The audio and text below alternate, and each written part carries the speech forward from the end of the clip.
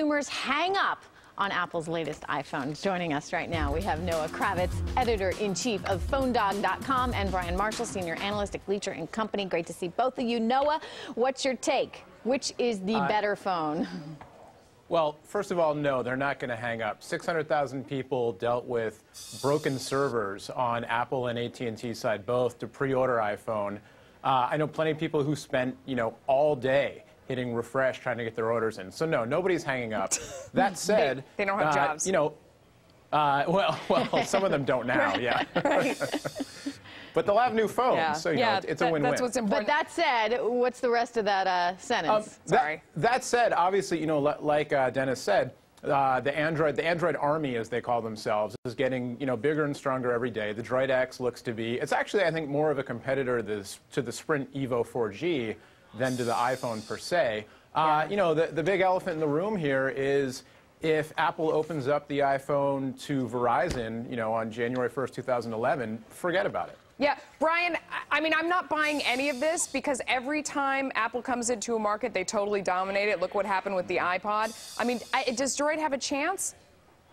I think they do have a chance, Melissa. I think the Android is probably the second best platform out there, obviously second to Apple. I think Apple is going to continue with its dominance. Yeah, I'm expecting 40 million units this year, 50 million iPhones next year. So clearly, they're moving quite along at a rapid pace. And I think the new screen on the iPhone 4 is just going to be fantastic and really gain a lot of attention out there. So I don't see any change to Apple's position anytime soon. So you think they have a chance, yet you like Apple. Would you buy Google here too? I mean, tell us what the investment play is. Yeah, well, just to be clear, I don't cover Google. Another analyst at our firm does, but we have a buy rating on Google as well, which implies at least 15% upside in the near term. Me personally, I think that from a smartphone perspective, the market's going to be big enough for probably three to four different vendors, and I think obviously the lead is going to be Apple, and I don't see that changing anytime soon. I think the most interesting handset out there, second to the iPhone, is probably the HTC Incredible, and as the other guest pointed out, I think the issue is the carrier networks right now. But looking at that chart we just saw there, Noah, is Apple too expensive right now? I mean, it's great products, but you've seen the run that it's had and what it's trading at. Is it too expensive? Nobody I know who's bought Apple stock, and I'm not a stock analyst, I'm a smartphone guy. Nobody I know who's bought Apple stock in the past, 10 years has, lost money in the long term on it. It keeps going up, and I think that was a good point. They both win, right? Apple, Google. The only people who lose here are the people on Verizon who want an iPhone.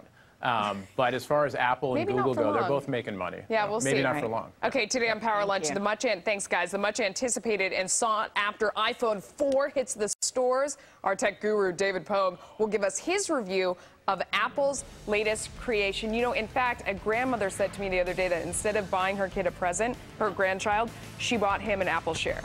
And then she bought the daughter a Disney share because she said that, the stock share makes so much more sense than the toy in the long run. So there you go, what he said.